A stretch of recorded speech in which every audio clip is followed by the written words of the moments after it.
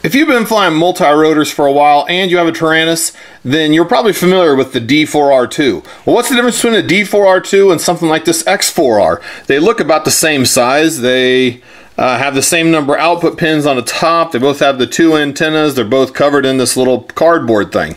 Well, let's talk about the differences. First of all, the D4R-II is a 4-channel receiver.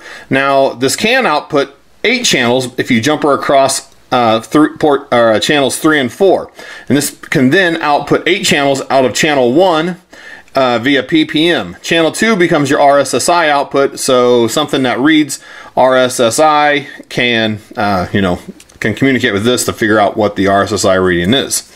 This one does not support PPM. This one instead supports SBUS, and the SBUS you can see up here by this little SB.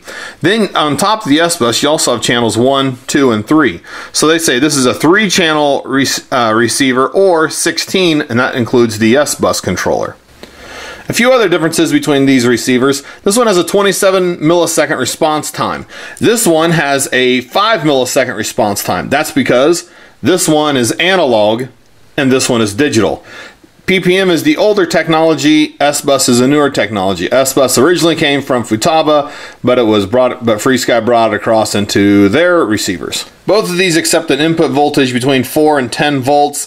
They both claim they can go about 1.5 kilometers, so they're probably about the same in that respect.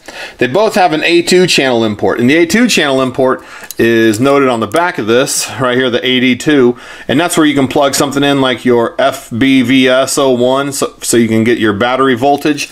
This one also has an A1 input, but they mark it here as AIN, but it's the same thing as the A2 input on the D4R.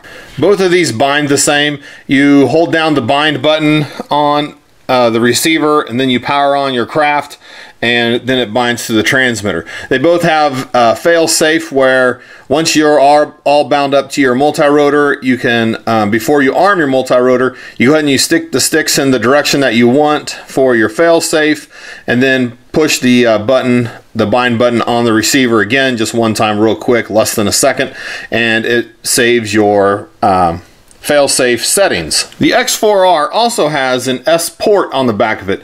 Now the S port is different than SBUS. SBUS is for the channels. S port is for things like FrSky's battery voltage monitor and the variometer that they sell. And you can actually use this to get individual cell readings off of your cell and have them sent back to your Taranis by plugging in their little adapter piece into your balance port on your battery. This is the wire that's included with the X4R. This plugs into the side port for your external sensors like your altimeter or your battery sensor. Now the white wire, like I said, is the A2 signal, and the A2 signal wire is out here by itself because it's not part of those sensors. This is the FrSky battery voltage monitor. What you can do with this is you solder this side directly into your batteries, and if you have a 3-cell or 4-cell, you want to use this top piece up here where it says 3S, and this side actually goes over and connects into your D4R-II. That's what this is actually soldered up for right now, and the A2 wire is the white wire and the black wire is the ground. Now if you're using the X4R, you only need to have you should only have to have the one wire here plugged in, the A2 wire, the white one. And I don't think you have to have a ground. If I'm wrong, then sorry, but I'm getting ready to hook it up, so I will know later if I'm right or wrong. But what this allows you to do is allows this to read the voltage off of the battery, give it to the receiver so the receiver can send it back down to the Taranis, so you can set low voltage alarms on your Taranis instead of having a low voltage monitor actually on your quadcopter like a buzzer or something like that. That would just add more weight to it. So as we finish up this video, let's talk about why you'd want to choose one over the other. Well, if you've been using the D4R-II, this is a very good receiver. It's worked excellent for me. I haven't had any problems with it. And the KK2 board, the NASA 32, and the CC3D all support PPM inputs. So this one will work with all of them.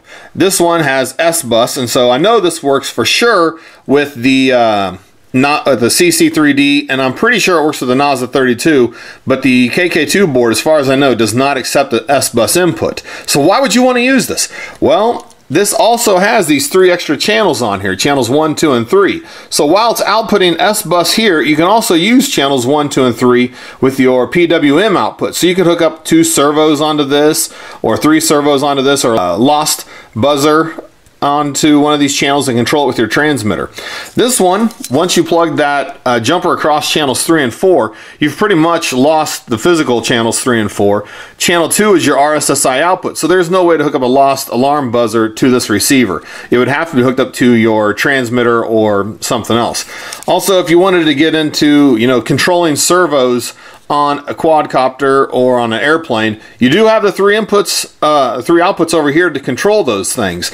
Now they both have the A2 inputs, like I was saying, on the back, so they can both connect to an FBVS01 for your battery voltage. So anyway, these are the 2 receivers, the D4R-II and the X4R. I've mostly been using this one, but my next quad I'm going to be using this one, so hopefully I have a little bit more stronger opinions on it next time. Anyway, any questions about these you can leave in the comments, but I've pretty much told you everything I know, but I'll try to help you anyway. Thanks for watching.